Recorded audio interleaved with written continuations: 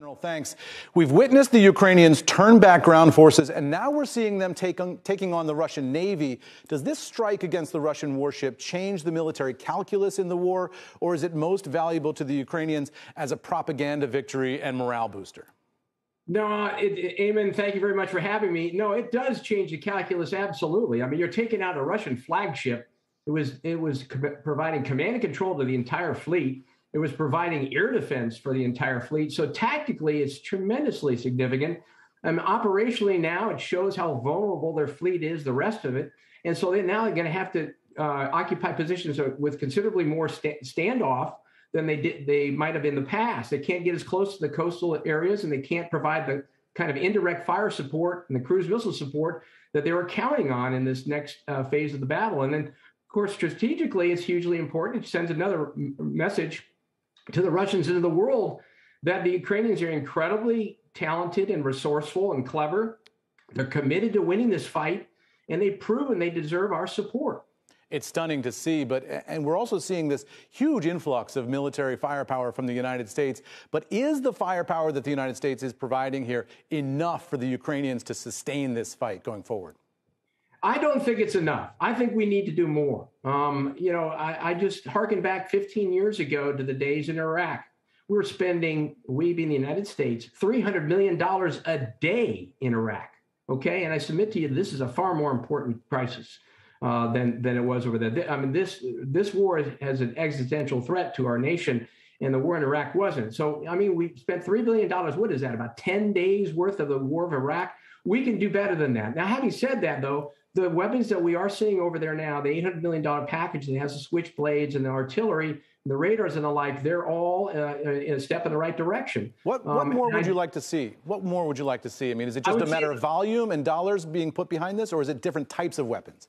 I would see volume. We need more. For instance, we got, 300 switchblades? We need 3,000 switchblades. I mean, we need to increase everything by a magnitude of 5 or 10.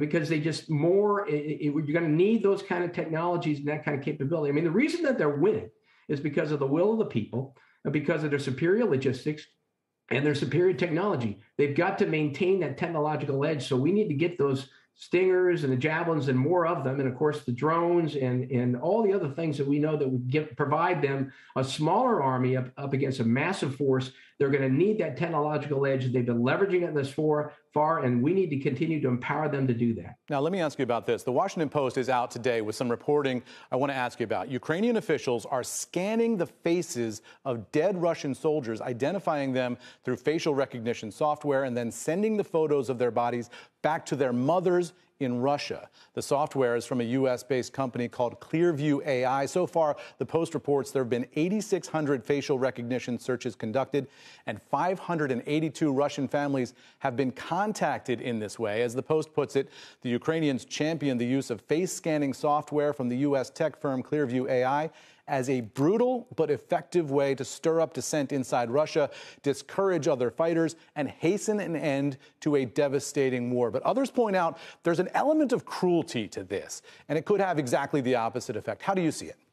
I see it the latter, that this is not a good move on their part. Not a good move. I'm all for using facial recognition for security and for identifying potential war criminals later on. That's fine. I mean, but the Ukrainians have been able to use this thing right here, this cell phone, okay, to great extent, to great advantage. The social media is very important. And I know that they're trying to conduct psychological warfare. But look, the Ukrainians already occupy the moral high ground. They don't need to give it up. They don't need to put anything they've achieved thus far, mobilizing the world. They don't need to put it at risk by terrorizing Russian mothers with photos of their dead sons. I mean, that's just it's taking it way too far, and it's going to have the opposite effects. I mean, we see what happens in indiscriminate bombing in the Ukraine. It doesn't, it's not bombing them into submission. It's ticking them off. It is stealing their resolve. And they're becoming more enraged at this indiscriminate bombing. It could have the same effect in Russia by terrorizing Russian mothers. It could steal their resolve and say, look, we really are fighting a bunch of animals over there, and we need to step up our game too. So not a good move on their part. It is a brave new world. General, thanks for your insights. Really appreciate it tonight.